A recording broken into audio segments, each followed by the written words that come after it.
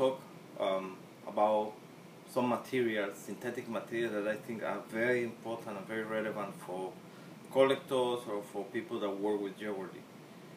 I will talk not exactly about plastics, but very early plastics that can be even difficult to find today. The first material I want to talk is a very special synthetic man-made material created in North Africa. Usually people say like it is created by the Tuaregs, but it's not exactly the Tuaregs who do or did them. It is called Phenolic Amber, and even if the name includes the word amber, it's not amber, it's not natural amber. Phenolic Amber is this material. As you can see, has very nice colors, very nice tones, and also a very beautiful texture.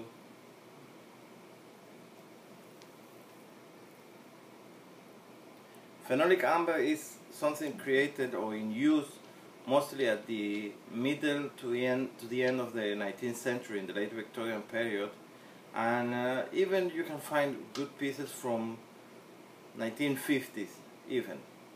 Later was much more difficult to be produced, probably because the material, the base that was used is kind of toxic, and the way to create the phenolic amber is very invasive to the human body, very dangerous, and the North African people that produce it, they didn't knew it was a dangerous material, and they produce it practically without any kind of protection.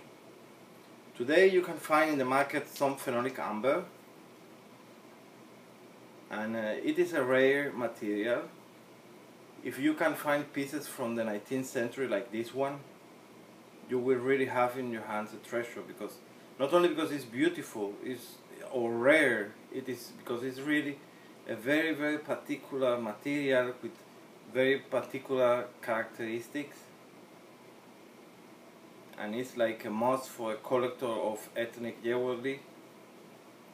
There are another material from North Africa that can look like phenolic amber sometimes. It can be confusing if you don't know to determine which one is the other, and it's called the copal amber, that is mostly for Ethiopia or Sudan.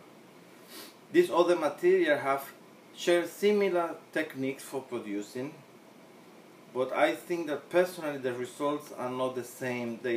Even if you can be confused if this is copal amber or if this is phenolic amber, after a while you notice that the copal amber look more like a real plastic with beautiful colors, excellent, fantastic look, and phenolic amber have something that can make you think it is more like a stone, and even the density of the material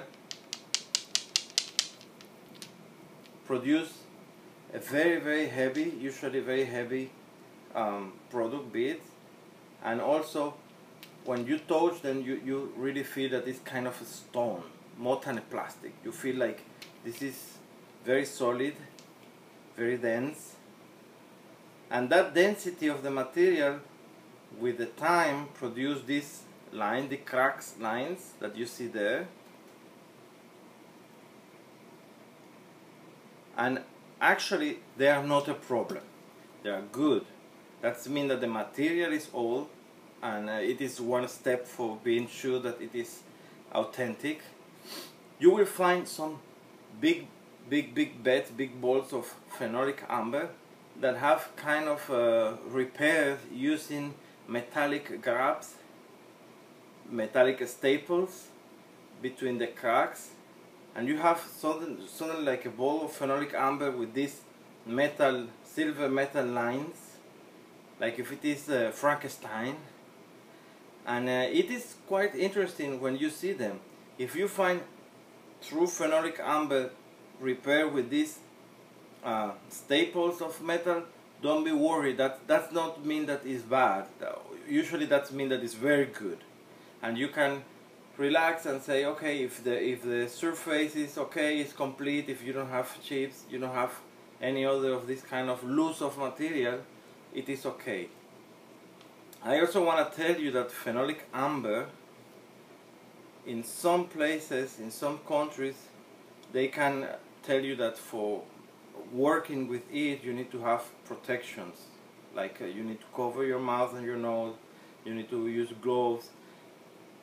I don't want to discredit this kind of security rules, but I think that overall it's a material that is not so different to other plastics, and if it is very old like these ones with 120, 130 years old, I don't think there is a problem for wearing it, for using it, for having it in your house.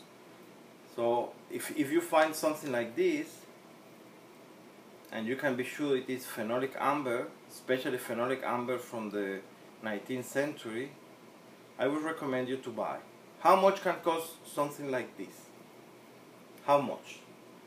Well, if this collection of beads from phenolic amber from North Africa is completely without, chips, or you can have the cracks, but it's normal. If they are like this one, you can expect more than $1,000 for something like this. But you need to be sure it is real. You need to be sure this is real phenolic amber, really old, and that it's in good condition. Something like this, you can find it for $1,000.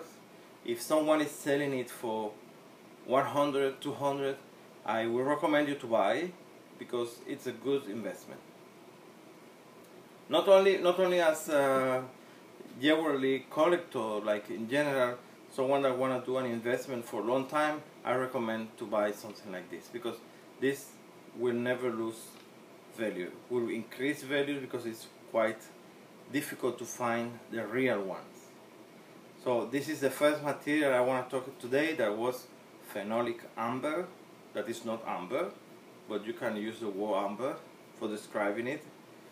And you can be sure that if you own one of these phenolic amber pieces, you have something of very nice and good quality in your hands that can increase value with time.